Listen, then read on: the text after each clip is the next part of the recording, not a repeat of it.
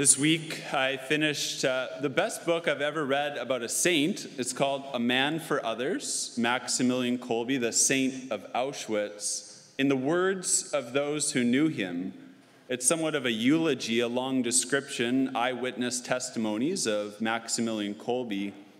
Amazing book. I'd like to just share with you his story again today and apply it to today's gospel. Maximilian Kolbe was born in Poland in 1894. A bit of a rebellious kid at times growing up, and one day his mom took him aside from the rest of the family, and she said to him, "What will become of you?" And that night he took this question in prayer, "What will become of me?" And the Blessed Virgin Mary appeared to him that night, and she had two crowns. She had a white crown for chastity and a red crown for martyrdom. And she said, "Pick one." And he reached out and said, "Both."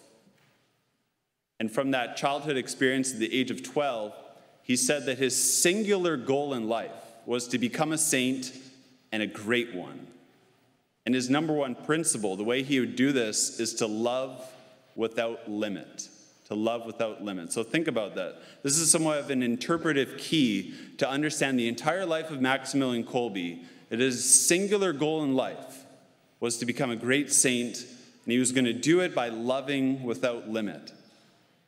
A year after he had this vision, he entered the Franciscan minor seminary, the high school, and at the age of 18, he was sent off to Rome for further studies. He got 2 doctorates in a 7-year period in Rome, and after he came back with 2 doctorates, he went to Japan for 4 years as a missionary, and then he came back to Poland, and he started the biggest monastery in the world. Soon after that, though, the Nazis came and arrested Father Kolbe and sent him to Auschwitz, which is the worst of all the death camps that the Germans had. And for over 3 months in Auschwitz, Father Kolbe, what did he try to do? To become a saint, and a great one. And how was he going to do it? Love without limit. To fellow prisoners, he, as a priest, risked his own life by celebrating secret masses at night whenever they could find a little bit of bread and wine. He heard their confessions as they were working, and he would even give away his food. Why would he do it? His singular goal, to be a great saint, to love without limit. And to the prison guards, who had a special hatred for priests, who gave them the worst of all jobs in the camp, he would often be calm and serene. He's the only one who never cursed or complained about the prison guards, even when they beat him almost to death multiple times. Why? He wanted to be a great saint, and he was going to do it by loving without limit, and that includes the Nazi prison guards. And so one guard later remarked in the book, giving an eyewitness testimony, he said that Father Kolbe, they could not stand this man looking at him. The prison guards, they couldn't stand Father Kolbe looking at them. And so they would often say, "Look at the ground, not at us." Anyone know why? Why would they say to this man, "Look at the ground, not at us"? He was the only prisoner in the camp that they said did not look for hunger, for finding bread, but he looked to liberate them from evil. Whereas every other prisoner had a look of selfishness to try to get bread to survive, to make it through the camp. Father Kolbe had a whole different goal, to be a great saint. He was going to do it by loving without limit.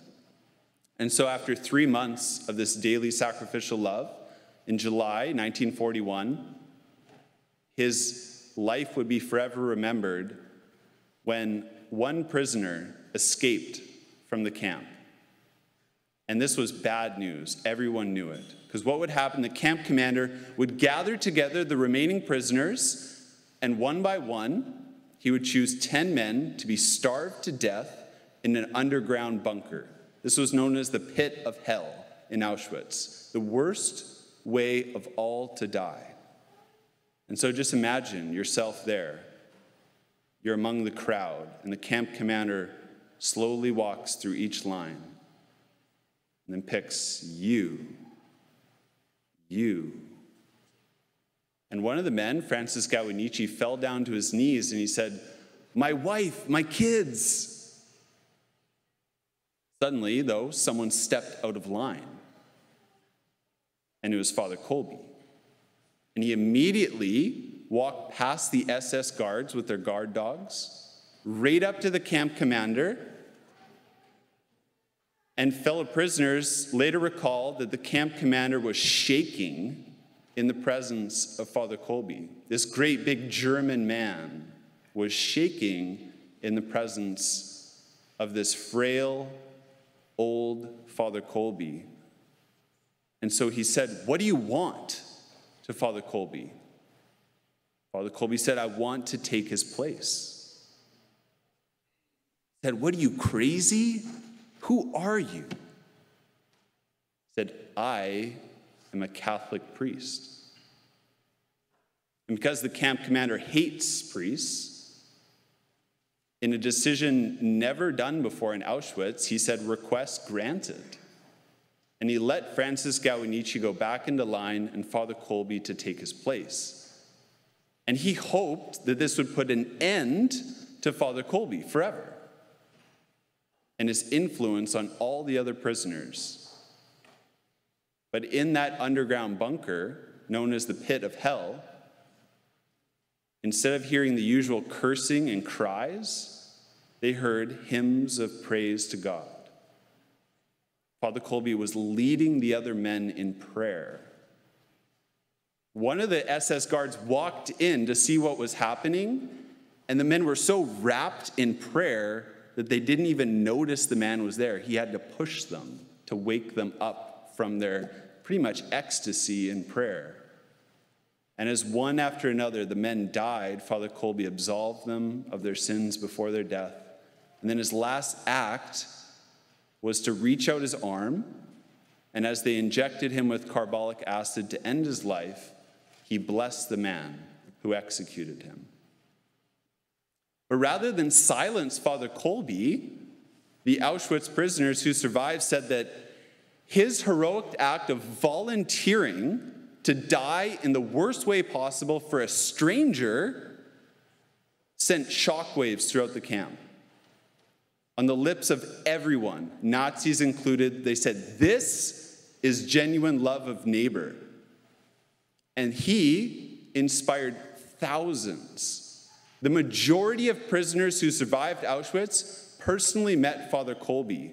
And so they said his death was the salvation of thousands of prisoners who inspired them to persevere beyond the camp, but also to respond to hatred and evil by love and forgiveness. In today's gospel, Jesus gives some very serious words about a time of great suffering and darkness. And for the Jews, it would be the end of their world. And this was fulfilled in their time. If you know history, 40 years after this prophecy from Jesus, the Romans came into Jerusalem, they killed 1.2 million Jews, and they destroyed the temple, which was for them the center of their world. They felt like everything was over.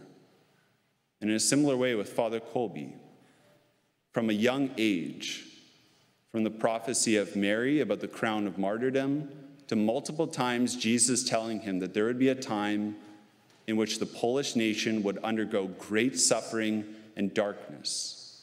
And they would feel like their whole identity is stripped away from them. And that happened. The Nazis came in, killed millions of Polish people. In a similar way, the same is true for us. Might not necessarily be war, but I think all of us can agree that we are in a time of great suffering and darkness. Maybe not to the extent of war, but certainly morality itself is very dark, dark times today. And as Jesus prophesies about the end of the world, we all know for certain the one fact we all share in common is death. Every single one of us here is going to die. Every single one of us. And what do you want to be known for? Just as Maximilian Kolbe's mother asked him at the age of 12, what will become of you? What do you want to be known for? Honestly, this book is a eulogy of Maximilian Kolbe. If someone had to write your book today, what would be written?